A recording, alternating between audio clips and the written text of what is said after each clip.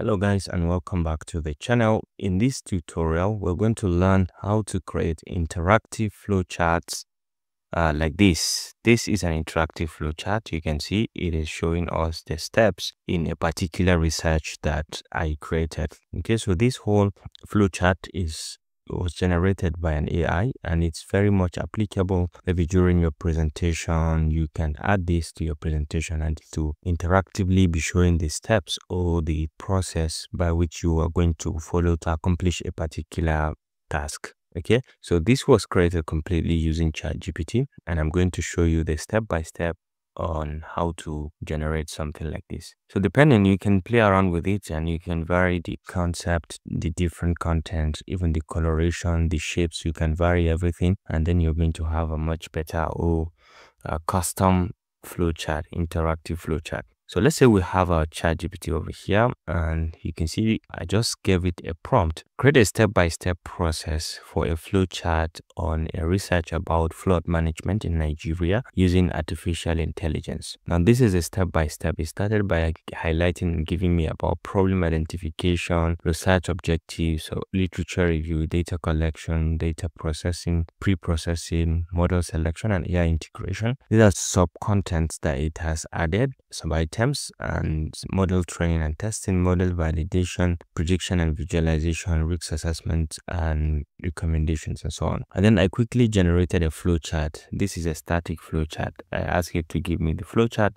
and you can see how it has given me a fantastic flowchart. Now this is downloadable. You can download this and even add it to your presentations as well. So very easy. ChatGPT generated this. Now it is very good with image creation. So after this, I gave it this prompt. From the above steps, create a blinking animated horizontal flowchart with the following specifications. Use a font similar to Arial Sans and center the flowchart on the page vertically and horizontally. Use green rounded rectangles. You can change this if you're interested. Like I said, you can change the coloration as well as the shape of the elements. Okay, for each step, and with white text. Take note, you can change this as well if you're interested. Include arrows between steps and ensure the steps wrap when necessary to avoid a single long line. Implement a blinking animation that sequentially highlights each step, okay, from one step to another. Use HTML and CSS for the creating of the flowchart. Implement a JavaScript for the blinking animation. Make sure you provide me with the name of the file that I need to save as. So you can use this, and I'll put this whole prompt in the description so you can have access to it and you can customize it to your liking. So after this, you can see it has given me the save the file as this, and then this is the code that it has generated from this complete code. Now you have the option to, on your own, copy this code and run it. You can use any code, maybe one compiler. I've tried it with one compiler. This is the code it has given me.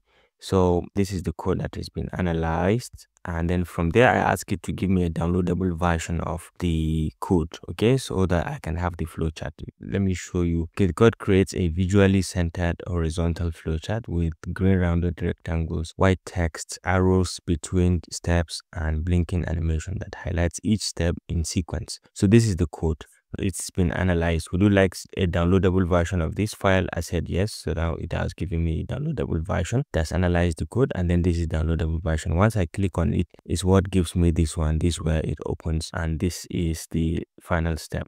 Now if you want to, you can customize this, like I said, to anything. Change the coloration, use variable shapes, and change even the text color and so on, and even the arrow color you can change it as well, and the type. Okay, so on your own also you can run this manually. For example, you can copy the code that has been given. This is written in HTML, so you can use any of the compilers that you know. For example, I have this one compiler that I've been using. One compiler, it has a lot of different programs. Okay, the program language you can select, but for this, let's go with HTML. And when you select HTML, you can select everything here, delete, and then you can replace it with the code you copied from ChatGPT. And once you come over here and click on run, this is going to show you the same process for the same flowchart, that we've just generated. Same thing, but you can play around with the sizing so you can see the flow completely. So that is it. You can generate it on your own manually, or if you want, you can as well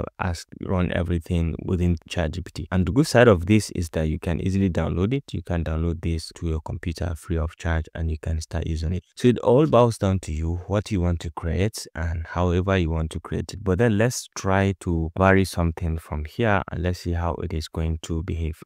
So for example, let's copy this and then let's paste this. So let's say use gradient colors, okay, and rounded rectangles with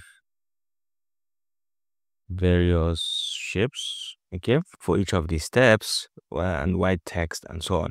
So you can use this and then we can just go ahead and hit on enter, and this is going to give us the code that we need, and probably we can run it in one compiler as well if you're interested. So this is how fast this can be and how wonderful this ChatGPT can be in terms of creating these interactive flowcharts.